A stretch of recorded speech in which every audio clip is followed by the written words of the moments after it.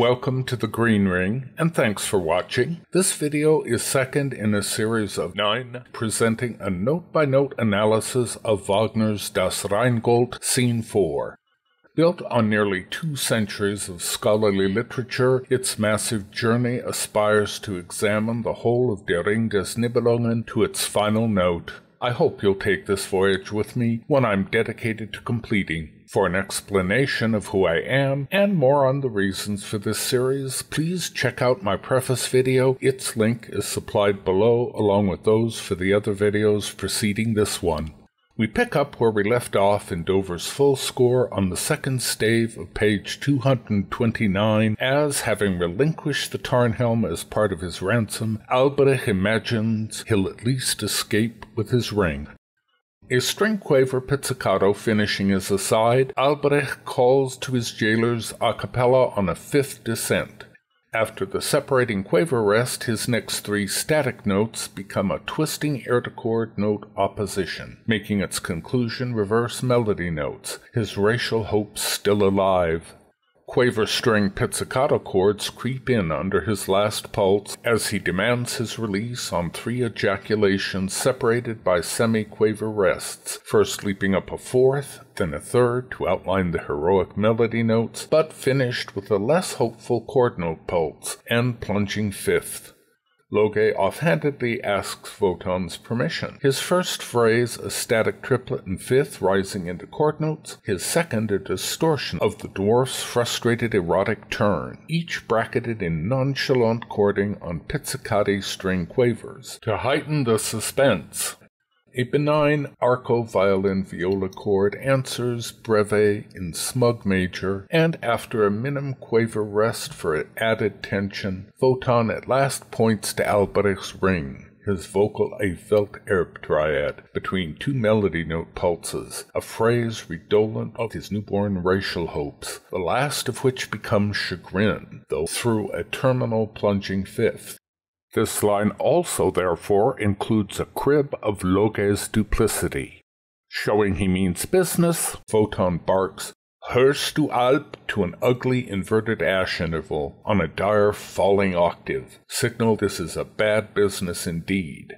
He goes on a cappella, decreeing the ring part of the hoard, to a spear rounded by the heroic defense module, Alberich's shocked response, a pathetic rising 6th, punched by a fortissimo pizzicato across all strings. Cook presents the following argument's core ideas, a précis whose fluent economy is recommended to all readers. One of its insights is that Wotan and his foe are sides of the same power-tainted coin, whom in Siegfried Wotan names Light and Dark Alberich, Licht, Schwarz, echoing the dwarf's Scene 3 moniker for the gods as Lichtalben.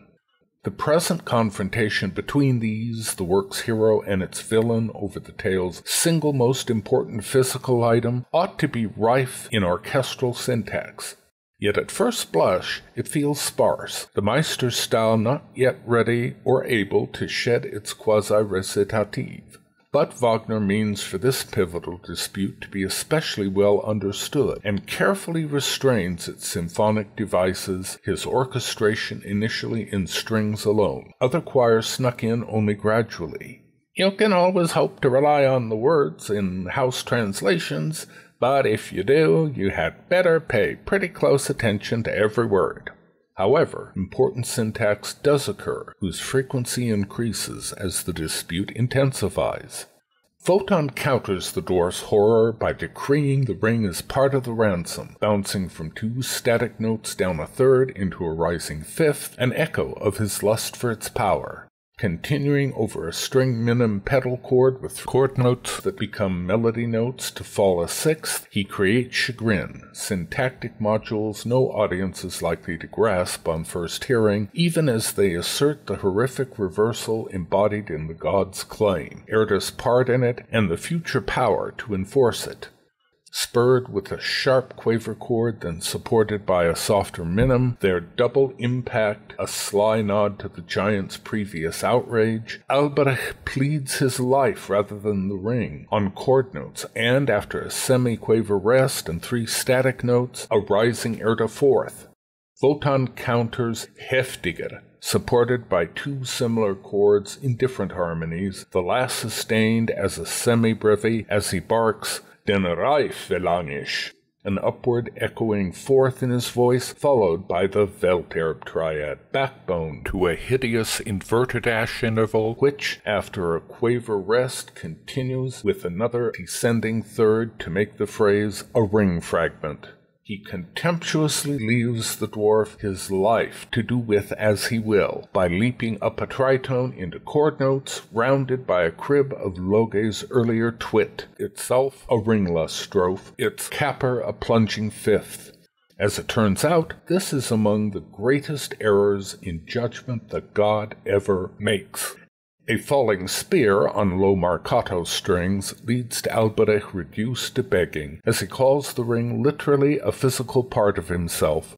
Punctuating this appeal, two pairs of sforzando-dotted minim string chords subtly repeat the double impact effect with their off-the-beat shifting inner harmonies, while also outlining reverse melody notes. The dwarf's first pleading phrase moves through static notes to end in a static ash interval and falling tritone. After a quaver rest, his next bounces on thirds into a similar group of static notes topped with another chord note opposition that itself creates reverse melody notes, subtle hints that module represents his physical being through his Nibelung slaves, as already suggested by that morpheme's uses in Scene 3. He goes on naming Hand und Haupt, Aug und Ohr, to a pair of reverse/interval phrases, the second raised a tone over the first, and each on chord notes. It's a syntactic combination redolent of the conflict inherent in his plea, which the strings punctuate with two rising chords in the rests between his words. His next phrase expands this idea by lifting a third into a static ash interval capped by a plunging fifth, then finished by rising on melody notes into the distinctive module, often repeated by both in this scene and the previous, of Wotan's Scene 2 Lust for the Ring, intoned by Alberich to the words Roter Ring. Wotan's impassioned rejoinder at last sweeps away the quasi-recitative to initiate a long symphonic sweep, its figurehead a remarkable syntactic moment. It begins as violins, violas intone a furious sextuplet tremolo pedal, while low strings outline the giant opposing turn from Loge's Scene 2 advice on how Wotan may defeat his Nibelung foe. This introduces the god as he sings a version of Alberich's defiant Scene 3 threat to his slaves. Wotan's line imbuing the morpheme's ominous harshness with eloquence, even nobility, thanks to changing its wonted falling tritone into a heroically tragic descending fifth, while leaving its melody notes intact. This cell, in its various incarnations, plays a surreptitious but constant role in the Rheingold syntax, from the dwarf's Scene 1 wooing through Fricka's Scene 2 scolding, its idea gaining force in Scene 3, and always with a sense of hard, even seditious resistance, either subtle or brazenly obvious.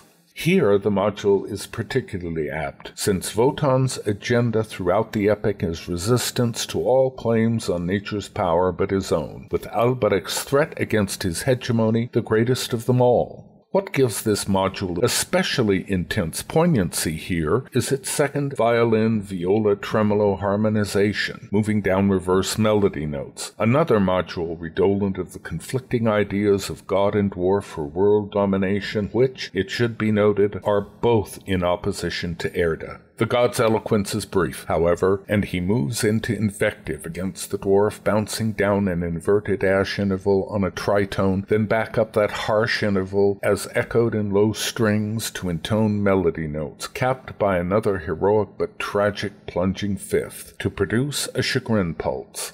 The orchestral support is equally rich, cellos passing from the giant turn reversal through Erda chord notes into a hint of the giant's similar resistance, to fall an octave, then sketch a tritone in support of the immortal's vocal. As pointedly, the orchestral texture is regularly interspersed with chord notes, hints that become explicit when Wotan's dismissive epithets are punctuated by two unmistakable pulses of the chords themselves, two abrasive pairs whose impacts recall the outrage of both Nibelungs and giants, one born of Alberich's anguish over his rejection by the Rhine maidens. This seemingly chance detail is already a staple of the tetralogy syntax, here underlined as the contrabasses leap up a staccato octave, mark of the natural energy at stake here. What prior to Wotan's eloquence is quasi-recitative, with this rich syntactic bundle flowers into the briefest of arietas for the god, who scolds the dwarf's presumption atop a uniquely subtle accompaniment, a pair of distinctive syntactic bundles.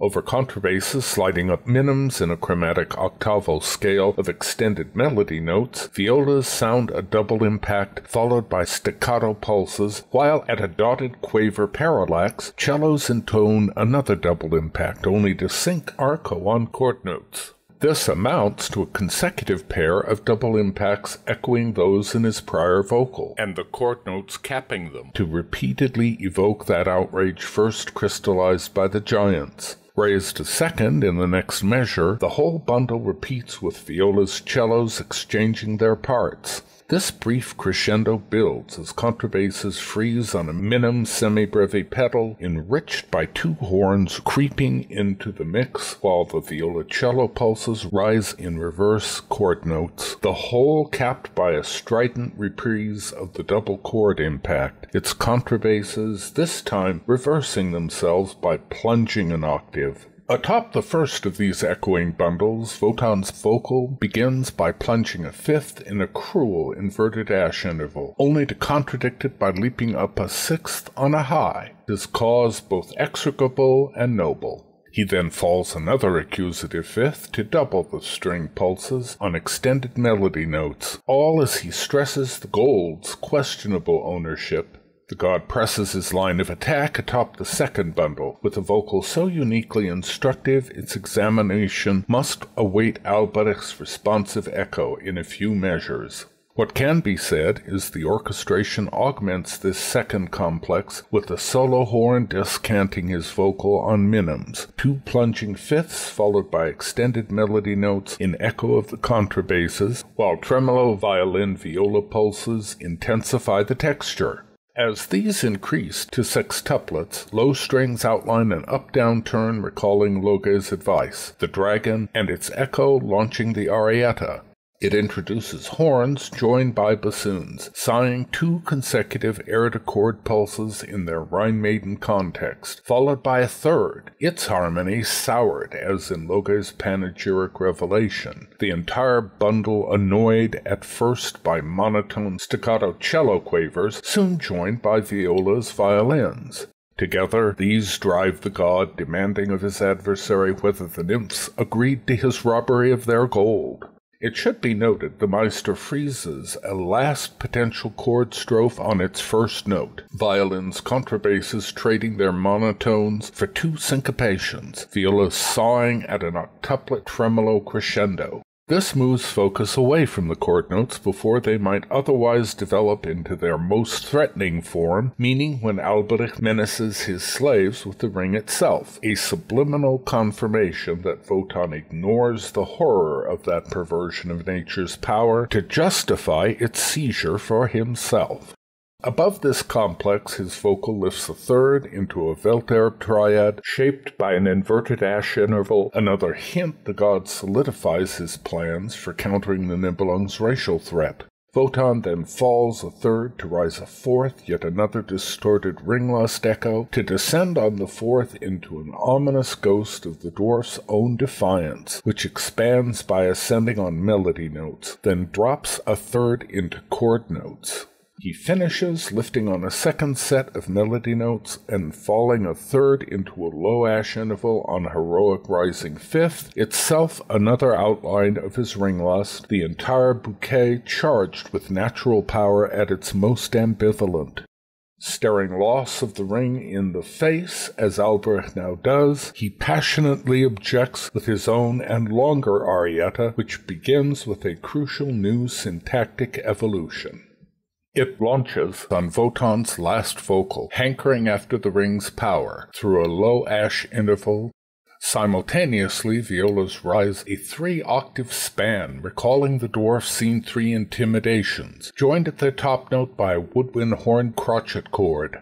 This launches a tremolo pedal in remaining strings, from which violas tumble down an arpeggio resembling an extended ring fragment, one terminated by chord notes. The dwarf's vocal, a Welterb triad, leaves no doubt the viola module is a child of the fragment, particularly since his first held pitch gives it stage, after which he echoes the viola's chord notes at an arresting parallax, doubled by the cello tremolo. Massed horns punch a high ash interval in tortured diminished minor seventh chords as violas rise in an inversion of the fragment, only to repeat the fragment chord note pairing while Alberich sings a complete fragment pulse, his first held pitch again giving the viola arpeggio stage. All of it to excoriate the god's blatant duplicity. While the rising viola octaves might represent Wotan's just cause, they're more likely an echo of the dwarf's Scene 3 gauntlet, here turned to outrage. Meanwhile, the horn's ash interval implies Alberich's even more righteous claims against the god. The dwarf's Scene 1 cries of woe are first in the epic to pointedly highlight the chord notes, and in this passage, as twice reinforced by the cello-violin tremolo, they're imbued with an elemental sexual force twisted by loveless determination. Moreover, the viola line traces that falling, rising, falling sign which, passed from facile shock through Loge explaining the ring's magic, is coming to suggest forces ranged against the immortal. This idea grows still more potent thanks to the repeated fragment overlays, with their growing sense of an altered Nibelung race. On the brink of losing control of his dwarves, Alberich bristles as if with a foretaste of their potentially uncontrolled expansion. Wotan inevitably acquires the ring's power by seizing it from the dwarf, but in doing so unleashes on the world what the Nibelungs have become thanks to their grim contact with that fearful talisman. Still vigorous and sexually potent, they can only burgeon into a genuine racial threat hitherto unthinkable until this moment. Alberich's immediately following vocal explores the underlying power driving that racial menace, the force at the root of all the arguments which underpin this first episode of Scene 4. It drives the 3 characters presently in conflict to throw its weight across the entire tetralogy until, in the work's final chapter, its last deadly flower blossoms with devastating effect. The dwarf's latest vocal moves through an unusually large number of up-down leaps consisting of 2 halves.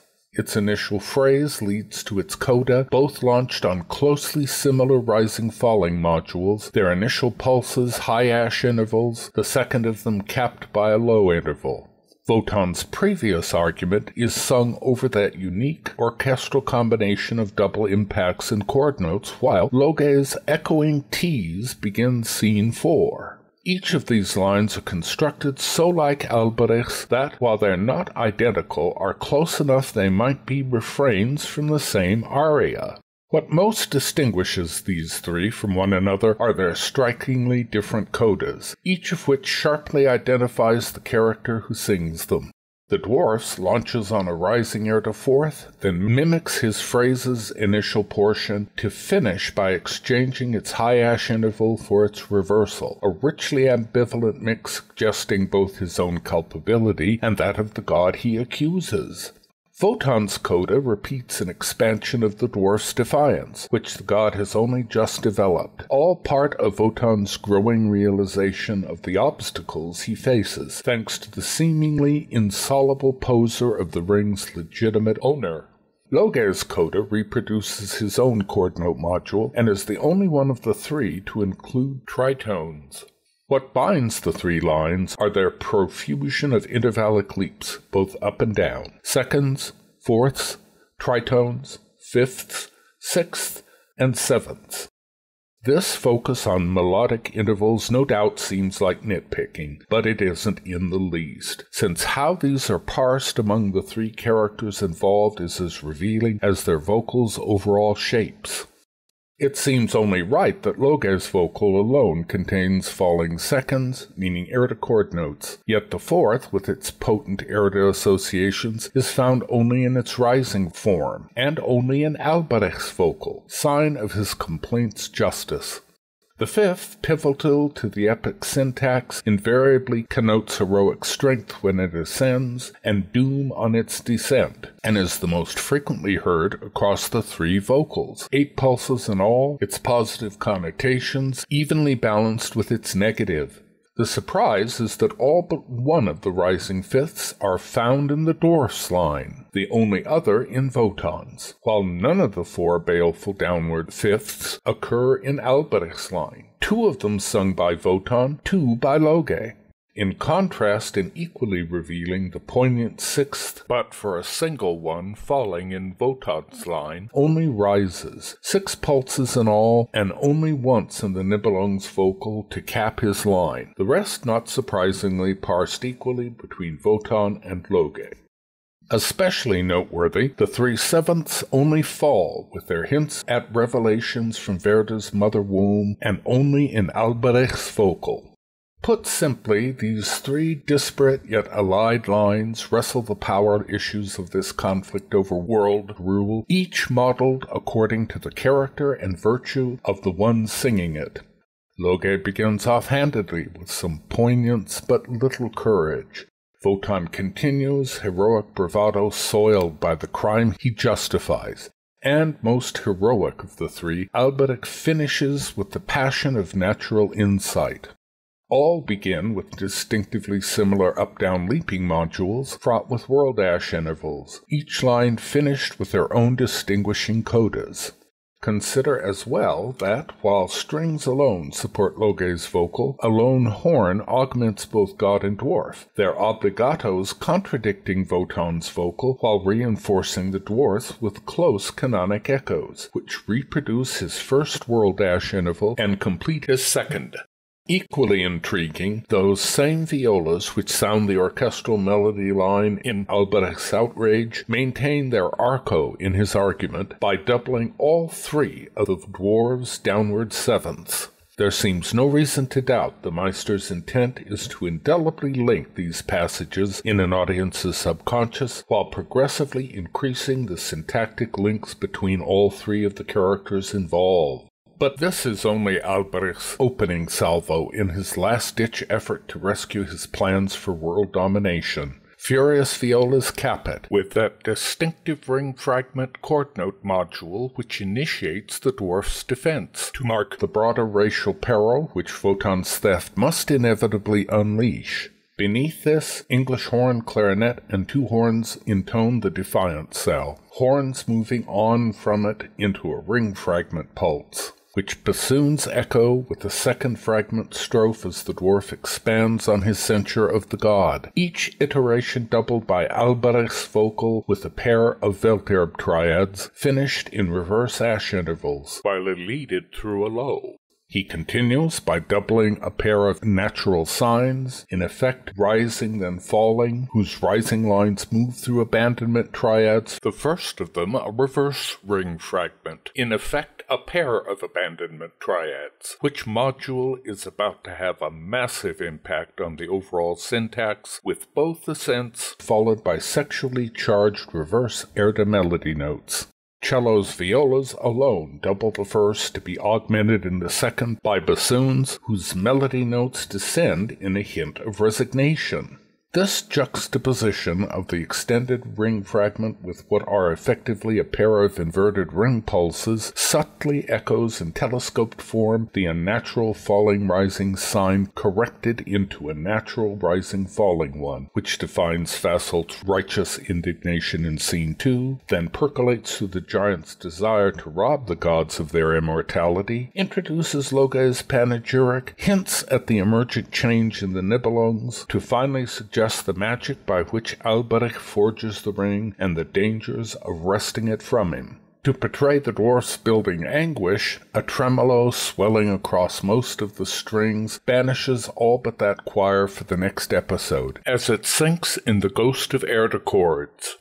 This goads him to leap up a third whose minim arco chording supports his next phrase. He sinks on a complete fragment, then lifts a fifth to descend on chord notes, the harmony ironically sweetened with the words, Wie glückt es nun, dir Gleisner zum Heil. From this, he sinks a third and lifts a sixth, which he tops with a plunging octave on Nibelung, to rise on a still more pathetic sixth, thus intoning a wild pair of distorted ringlust strophes. He's echoed in a complex viola-cello counterpoint as he falls in Erde fourth, to sink from it on chord notes. This launches his agonized portrait of his torment in making the ring. Punctuated with regular six-tuplet cello-viola tremolo pulses off the beat, he intones a consecutive pair of abandonment triads to the words, Aus smählicher Not in der Zorneswang. It's an echo both of Fasolt's appreciation of Alberich's evil and, when Fafner steps forward to propose abandoning Freya, a paradox of forsaken principles which dominates Valkyr. One the dwarf caps here with an exact ringlust strophe to sink on chord notes. Disturbing offbeat tremolos, each separated by a crotchet rest, build harmonic intensity, while contrabasses intone reverse melody notes in minims, and the dwarf references the dread magic he's used by rising on spear-opposing extended melody notes. Violas again surge up 3 consecutive octaves, as he rises a third to sustain the term Werk over its ring fragment pulse, ratification of the Nibelung racial threat, here launched by a woodwind Erde chord strophe, underpinned by string tremolo. On the chord notes, he falls a tritone to rise on it into his original outcry against the Rheinbaiden's cruelty, core of Freya's love syntax, nub of this conflict, his only thought being that such ghastly labor should benefit not him, but Wotan instead. This leads to what is perhaps the dwarf's most personal and heart-rending plea, one which also contains major syntactic clues. Its orchestration consists of no more than viola, cello, and contrabass tremolos, as Alberich describes the intense mental anguish he endured in creating the ring. In doing so, he lifts on reverse chord notes into a plaintive rising chain of 3 reverse melody note strophes in their evolving syntactic form.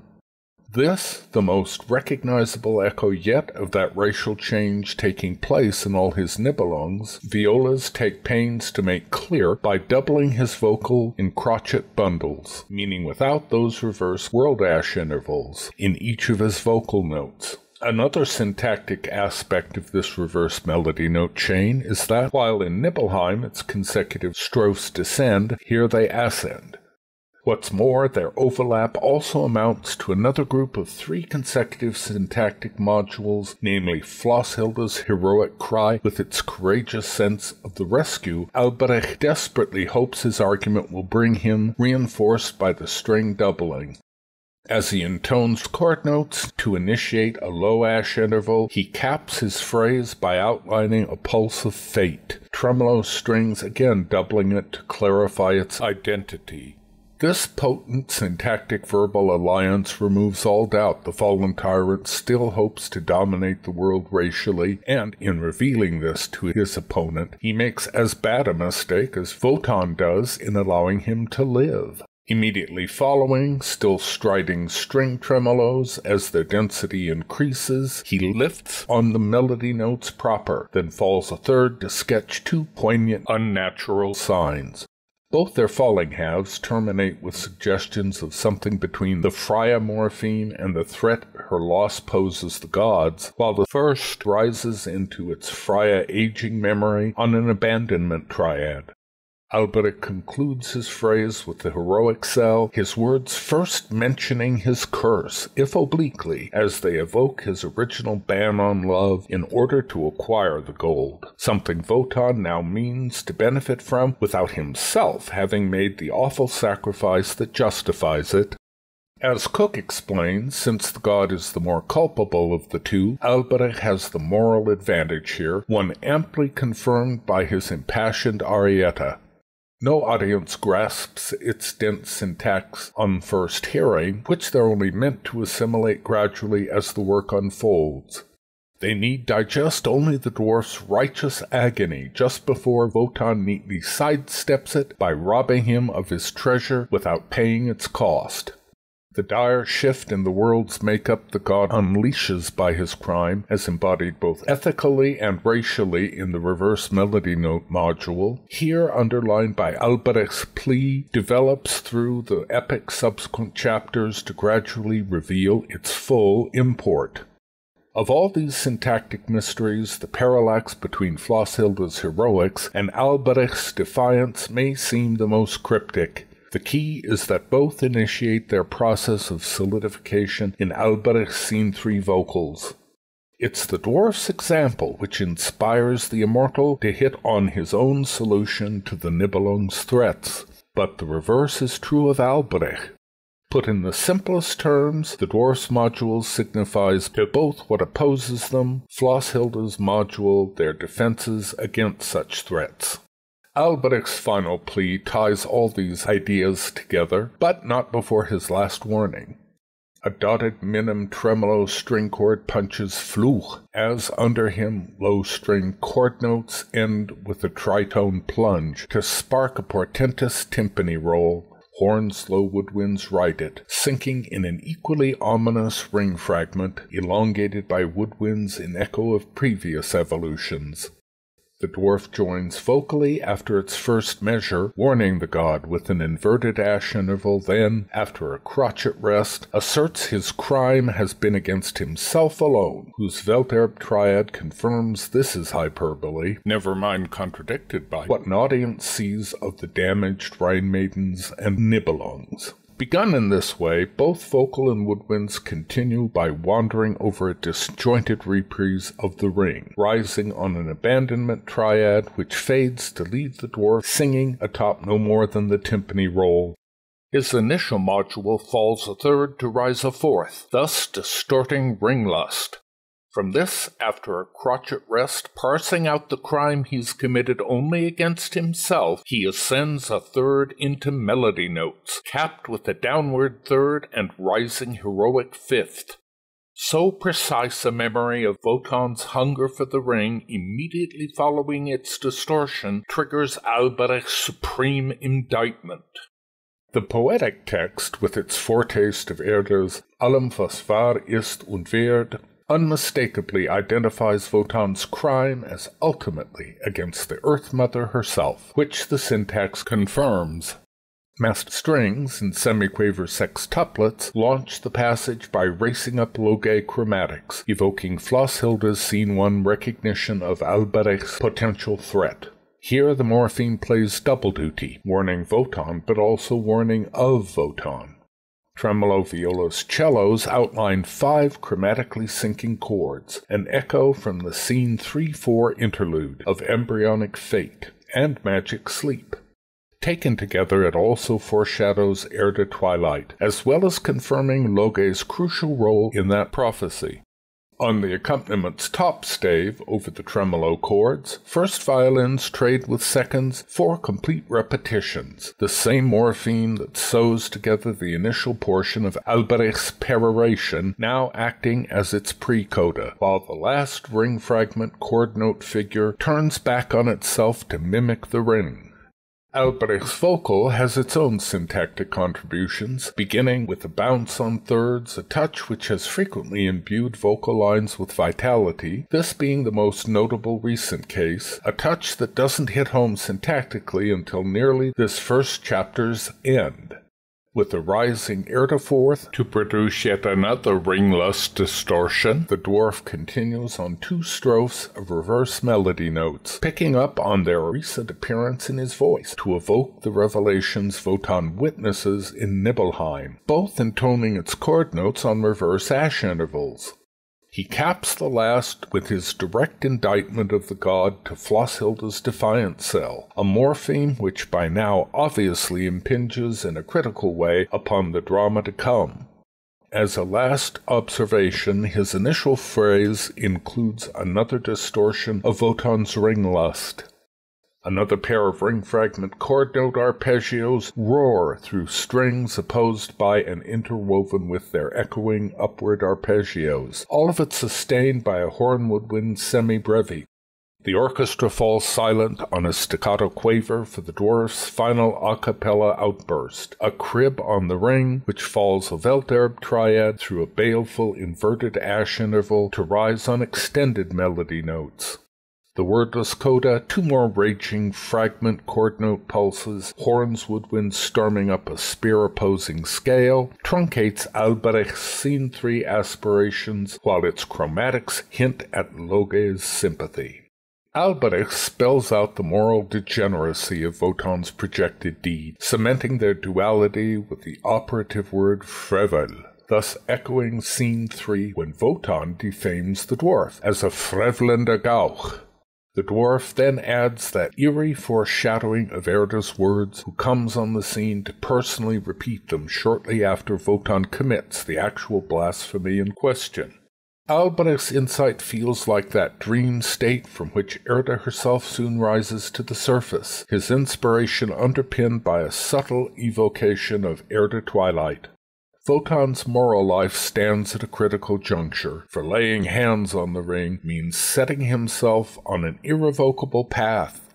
Until this moment, his actions, while often high-handed and callous, aim towards the good, at least in his own mind, and might even justify his rape of the World Ash. We all of us have to wrest our inner strength away from the mother image, since that is where it lies as in a matrix. We have to fight and defy her for it. His World Ash spear has given him apparent domination over the world, and thus the ability to establish order in it, without which there can only be chaos or blind and grim necessity, devoid of meaning and value. He has sought the power to achieve and safeguard it out of an appreciation of the shallow mindlessness of innocent play, however graceful, and the savagery of disorder. Stealing Alberich's ring, however, involves the shattering of a moral absolute. Alberich immediately senses Wotan's failure and cries out against the wrong done, not simply to himself as an individual, but to a world that is ordered on the sacred character of contractual exchanges. Alberich is not angry at Wotan simply because Wotan stole Alberich's ring. He is angry because Wotan has stolen the ring, thinking that he, Wotan, can avail himself of the ring's power without having to fulfill the required contractual exchange, in this case renouncing one desired end for another desired end, in effect, love for power. Shaw puts it rather more bluntly. That evil should, in its loveless desperation, create malign powers which Godhead could not create, seems but natural justice to Alberich. But that Godhead should steal those malign powers from evil and wield them itself is a monstrous perversion. While it's true Loge at Erda's behest has maneuvered the god to this point, the very essence of their scheme is to put Wotan to the test, exactly as they've done with Alberich and the Rheingold. The ultimate moral decision, as it has always been, is the criminals in question and theirs alone. That's the point. Wotan may choose the high road at any time, thus avoid his ethical doom, if not his physical. But it's no use. The dwarf's eloquence falls on deaf ears. Loge has made the god immovably committed to having the ring even before their trip to Nibelheim. Wotan cries, "Herr den Ring!" to an ominous plunging octave and heroic rising fifth, yet another distorted version of the immortal's ring lust. It sparks a marcato iteration of the spear proper on octavo low strings, a sideways but undoubted reference to his World Ash crime. After all, just as god and dwarf oppose two radical personality types, spear and ring mirror nature's energy illegitimately purloined, each in different ways yet to the same end. Wotan denies the Nibelung's right with a reverse ash interval on a pathetic sixth, only to surge up another heroic fifth, yet another ringless distortion, then marches through static notes to conclude on a horrific plunging tritone. Low octavo strings growl Flosshilda's heroic cell, distorted by rising a diminished ninth, from which they coil through a dramatic plunging octave, followed by chord notes, Alberich's capture as it flanks the scene 3-4 interlude. Spurred by Erda's prescient downward seventh, they march up a spear inversion, its motion twice interrupted by logichromatics, to crest on a single held note capped with a furious woodwind iteration of the Rheingold tattoo. Notably, it lacks its initial low ash interval, exactly as it sounds moments before Alberich tears the Rheingold from its bed, a subtle hint of these two deeds' identical perfidy. This ends on an orchestral cymbal crash as Wotan tears the ring mit heftiger Gewalt from Alberich's finger, who releases a grässlich howl. Others note the spear inversion prefacing this divine robbery, though none are aware of their precursors in Scene 3, those rising scales of Nibelung hope. The sequence is obviously a crucial dramatic moment, though most directors settle for Wotan merely pulling the ring from Alberich's finger. Select productions, it's true, attempt to give the theft something of the syntax's teeth. Chirot's Wotan strikes the ring from Alberich's finger with his weapon, a touch honored in Kupfer's 1992 production, if demurely hidden from view by the protagonist's dramatically posed bodies, which Kupfer reprises in 2005 for Lycée, while Valencia's 2007 staging is a surprisingly tidy variant on this business. But in 2006, Copenhagen's Wotan saws off Alberich's entire forearm in full view, blood squirting. The Welsh National Opera's 2009 condensed animation has the god chop off the dwarf's hand, without any real gore. An example Argentina's 2012 production follows. This may seem a minor point, but it's hardly that. While these various approaches are all interesting, they tend to be staged with a deaf ear to the music itself. The way in which Alberich loses his ring impinges on everything to follow, and to date no production has ever handled it in a way